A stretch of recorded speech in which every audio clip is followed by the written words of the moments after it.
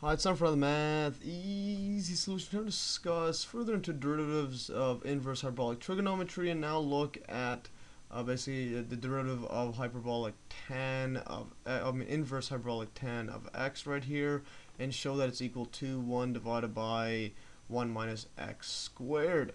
And basically, like always, the proof of this we usually just start with just letting y equals 2 hyperbolic inverse hyperbolic tan of x right here.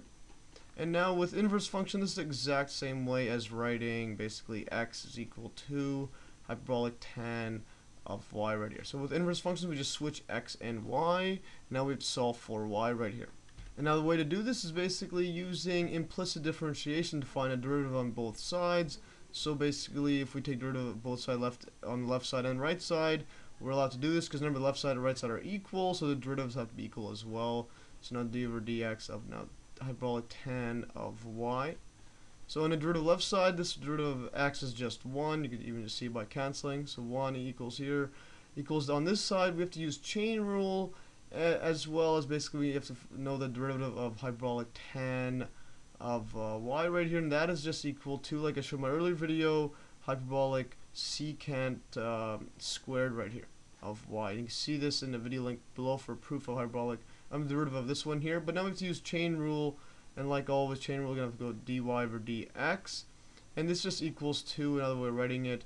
So hyperbolic secant squared, and that times it by y prime, the same thing as dy over dx. So now we solve for y prime.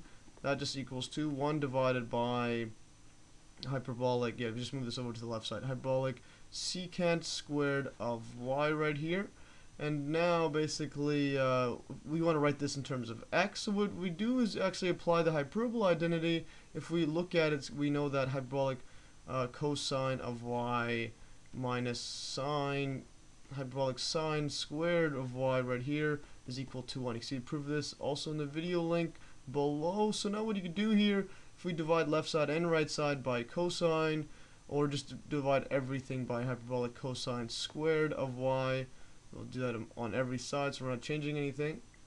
Hyperbolic cosine of y right here, squared of hyperbolic cosine squared of y.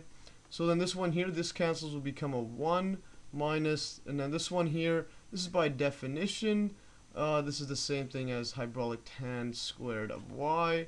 And now this right side, this is just a definition of hyperbolic secant squared. So this is going to be hyperbolic secant squared right here. So now we have formula for hyperbolic secant squared of y, so we could plug that in here. So we know that y prime is equal to 1 divided by hyperbolic secant squared of y right here equals 2. Now plug this in, so we get 1 over 1 minus tan squared right here. And now the reason we have this is because we know what hyperbolic tan squared of y is. As we scroll up, right from the beginning of our proof, we know that x is equal to hyperbolic tan of y. So if x is equal to that, this is just a squared version, so we have this is x squared right here.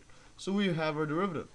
So we know that y prime is equal to 1 minus x squared, and that is basically equals to, well, this is the same thing as derivative of dy over dx of hyperbolic inverse hyperbolic tan of x right here. And there is our proof. It's pretty straightforward. Anyways, that's all for today. Hopefully you'll learn from this. And remember, you can download these exact notes in the Dropbox link below, and also in the video links below in the description. There's also video links to a bunch of related videos, like proof of derivative of hyperbolic tan, and to show why it's equal to hyperbolic secant squared.